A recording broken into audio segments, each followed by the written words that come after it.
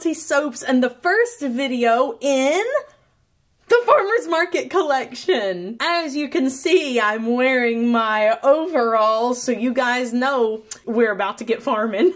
I love the entire concept of growing something and then selling it in a local place with a lot of other sellers, all sort of commonly connected with this mutual love of growing stuff. Like, that's just beautiful. I think farmers markets are so, they make me feel so good inside, and they only come around in the springtime, so I thought this would be the perfect time to do this collection for March. Spring is just starting to come through. It's just starting to get a little bit warmer. Part of the proceeds from one of the soaps this month is actually going to go to a special charity for honeybees. We also have a birthstone soap for March's birthstone, which is aquamarine, and that's a really cool soap. And we have a few specialty soaps that we're only going to be making a very, very small amount of. They're super detailed, and oh my gosh, I love them so much. And right now I'm going to show you guys my Pinterest board, kind of highlighting all of the things that made me feel springy and inspired me for this collection. So you'll see there's lavender, and there's farm fresh peaches in the back of a peach truck, and there's sprouts and all sorts of healthy fruits and vegetables. It's a whole vibe, it's a whole mood. Also for this collection, I designed a signature soap, a soap that just embodies the whole thing. That's today's video. I wanted to start off with a bang, start off with the original, the Farmer's Market soap. It's a cube soap or a mosaic soap, and it has lots of interesting colors in it. I'm so excited. So without further ado, let's make our soap today. We are working with significantly less oil today because a good bit of our soap has already been made. We have to use the ugly container because I have to be able to mix in all of those soap cubes evenly, and I didn't want the container to be so deep that I'm like scooping it out. So I'm going to start by pouring my lye water solution into my oils, and then before I mix it, I'm going to add some spinach powder and some new leaf green mica from Mad Micas, and a little bit of apricot seed powder for light exfoliation. And then I am going to blend this without blending it, honestly. I'm just trying to mix in a good majority of it before the soap comes to trace.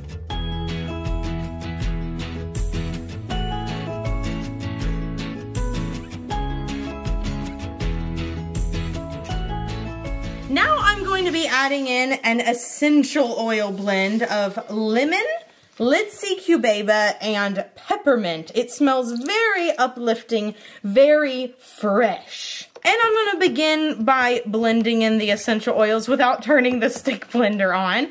This essential oil blend makes the soap pretty darn runny, which is great for our purposes today. And with all of our essential oil blend incorporated, it's time to start adding our little soap cubes. Here are all of my soap cubes, and this is a very lovely, fresh color palette that is inspired by this photo. As you can see, there's a pop of purple in there, some red from the tomatoes, there's leafy greens. That particular photo is sort of the whole basis for this month's collection. I wanted it to just feel springy. I wanted it to feel delicious and fresh and, you know, crunchy carrots and sweeter vegetables, like just the whole kit and caboodle. Pea soup.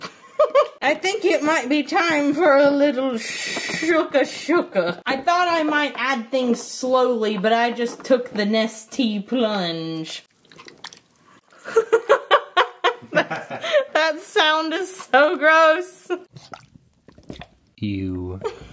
Well, that's pretty well incorporated. I might have to mix it up a little bit more in our slab mold after this quick commercial break.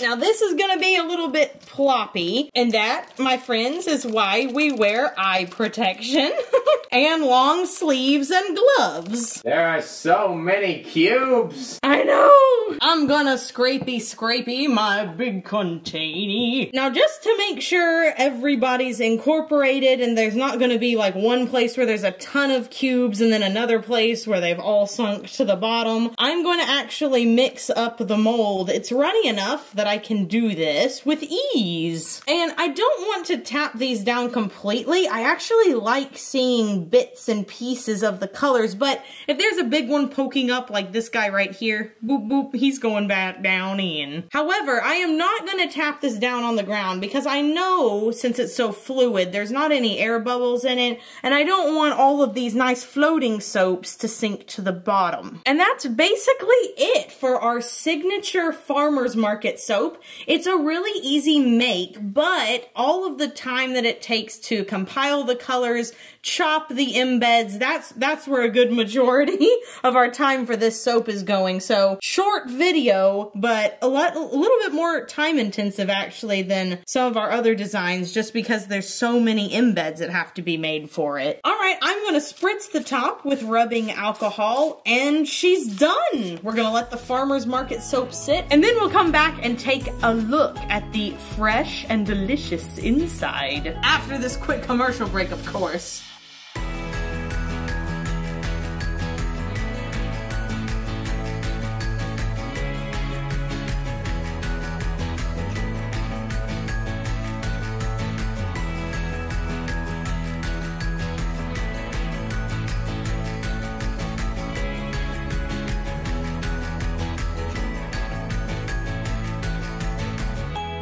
You guys, I'm so excited to cut this soap. Look at that on the side. It's beautiful.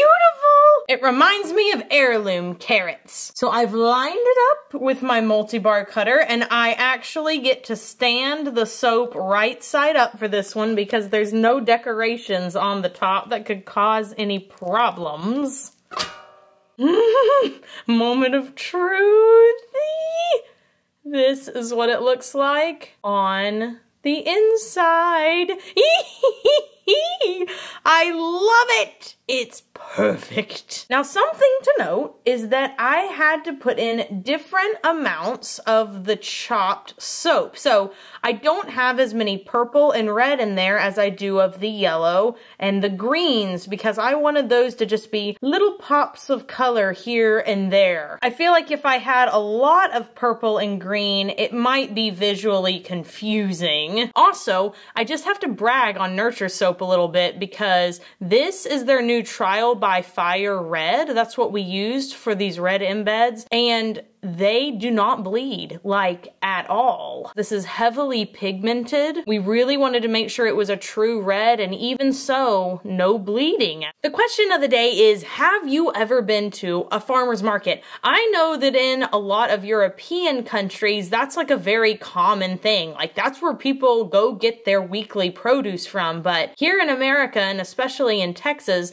that's a lot less common. In fact, I've only been to 2 or 3, but they are more common in the country, and if you have one close to you, it's worth you checking out because not only do you get to eat local fresh produce, you also get to support small businesses. To vote on the question of the day, all you have to do is click the I in the upper right-hand corner of the screen. I hope you guys enjoyed today's video. I love this soap, and it smells so good. It's been curing in here for a while, but it's just so invigorating. It's so fresh. And if you like essential oils, this is definitely going to be the bar for you. If you enjoyed today's video, be sure to give it a big thumbs up, subscribe to the channel, and leave a comment down below. We've been sharing a lot over on our Instagram if you're interested in following us over there. Y'all, I have been posting a lot. I am so proud of myself. That was like one of my New Year's resolutions, to get more pictures and behind the scenes available for your guys' viewing pleasure. So that's over there if you want to follow us over there, and if not, that's cool too. Be sure you do something fun for yourself today, whether that is researching